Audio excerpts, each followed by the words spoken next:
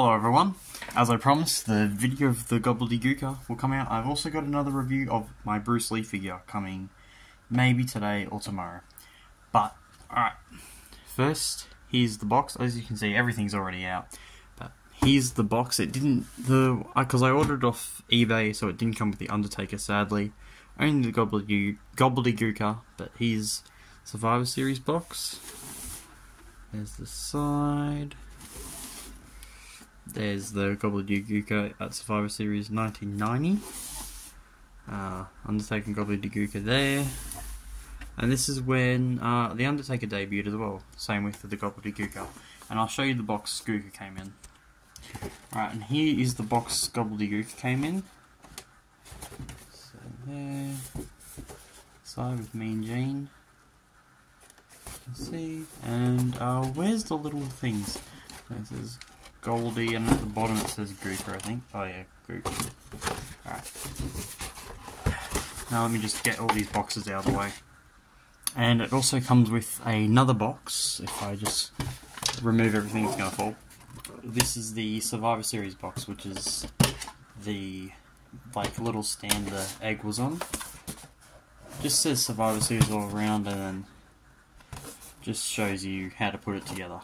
So there's that, and it also comes with the backdrops, which are the same. It just has the Survivor Series crowds, and for some reason it has brick patterns on the back, which I don't really understand why. But you get two of them, which is really cool, and the egg, obviously. Egg opens, you know, like that. It's inside. Once it's like snapped together, you can't really take it apart. But yeah. Pretty good. That's the egg. Now, moving on to the Gobbledy Gooker. I'm so excited to have him in my collection. So, the Gobbledy Gooker also comes with like a more updated head.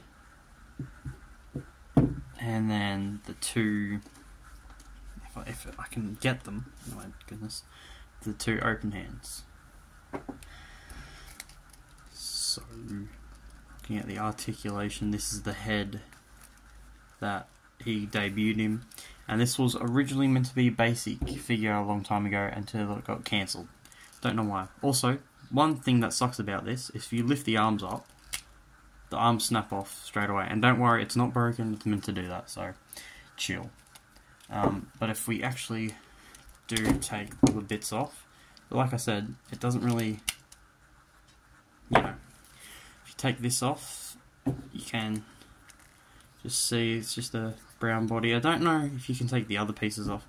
I really don't want to risk it. Let me just put it all back together. And here he is with these other hands on.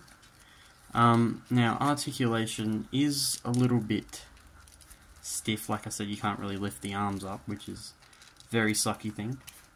As you can see, he is on he on ball joints, I think? Yeah. Double jointed knees. Doesn't really have any articulation in the feet besides it's spinning. I don't know if it tilts. I think so. No, waist can spin all the way around. You know. So pretty good articulation. I'll just quickly put the other head on. Also, one thing to notice, he doesn't really stand well. So, here he is with his like updated head on. Pretty big if you ask me, the head. And this is like kind of based off when he won like the did he win the 24/7 championship? I don't remember. But this is him a couple of years ago.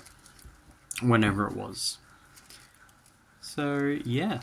I'll just quickly, I won't pause it this time, don't worry. Here's a look of him in the egg. Also, if you want to display him like with the egg piece coming out, I would recommend putting it maybe under his feather.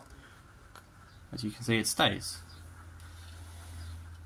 which is really cool. Obviously, I don't have the Mattel Mean Gene. I have an LJN Mean Gene, so you could do the do-si-do, kind of like that, you know. So yeah, this is the Gobbledy Gooker.